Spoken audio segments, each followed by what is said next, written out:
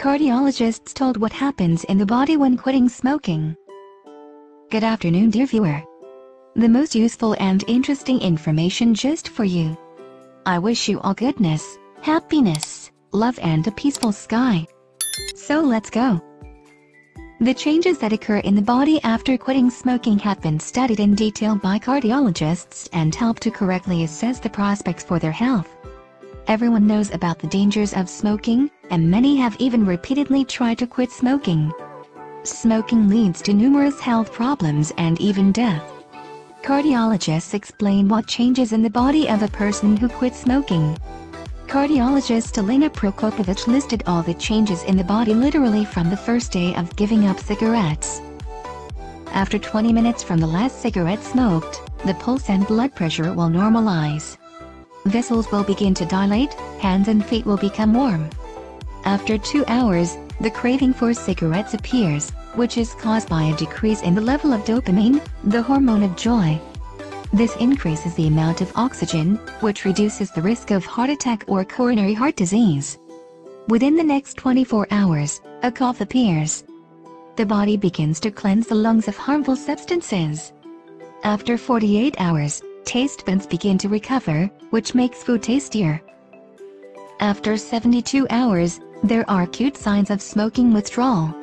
Severe headache, nausea, depression or anxiety appear. At this point it is important to make every effort and just endure these unpleasant moments. After a month, the risk of diabetes is significantly reduced. The body increases the level of good anti-atherogenic lipids that protect the heart and blood vessels, reduces the risk of lung cancer. After 3 to 4 months, the cilia in the lungs begin to function fully. They were previously paralyzed by nicotine, so the body was sufficiently protected from colds.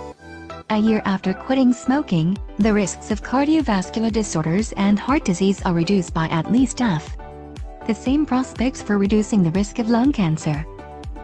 Rich countries' health, poor, death, how the world is struggling with electronic cigarettes.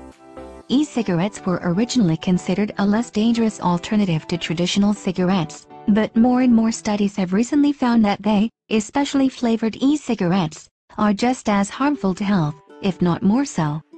According to the World Health Organization, smoking tobacco is prevalent among the poorest segments of the population and among low-income countries. And this, in turn, worsens their economic and social situation even more. Of the world's 1.3 billion smokers, about 80% live in low and middle-income countries, and nearly 226 million live below the poverty line. Smoking exacerbates poverty because people spend part of their budget to buy cigarettes. They could use that money to meet basic needs, buying food, paying for housing, and educating themselves or their children. In Bangladesh, 10.5 million people could eat better with the money they spend on tobacco. In this country, families of smokers spend 10 times more money on tobacco than on education. In Bombay, India, homeless people spend far more money on tobacco than they do on food and other needs. In Niger, 40% of a student or worker's earnings are spent on cigarettes, says Douglas Betcher, former head of the WHO Tobacco Control Initiative. In addition to health damage, smoking tobacco causes economic losses in the form of healthcare costs associated with treating diseases caused by tobacco use. The deadly impact of the tobacco industry costs the global economy more than $1 trillion annually in healthcare costs. About 5 billion people now live in countries that have imposed restrictions on smoking, either medical warnings on cigarette packages, increased excise taxes, advertising bans and so on. The rate at which anti-tobacco measures have spread in these countries varies, with 59 countries having never introduced any anti-tobacco measures at the highest level as of 2019. A new report from the World Health Organization shows that some measures to regulate the market for tobacco products do not address new types of smoking products like e-cigarettes, vape machines and other devices. These products are often marketed to children and teens by tobacco companies using thousands of different attractive flavors and claims that mislead smokers into thinking such products are less harmful. As a result, the WHO has expressed concern about the mass consumption of e-cigarettes, vapes, IQOS and Glow, especially among young people. Thank you very much for watching.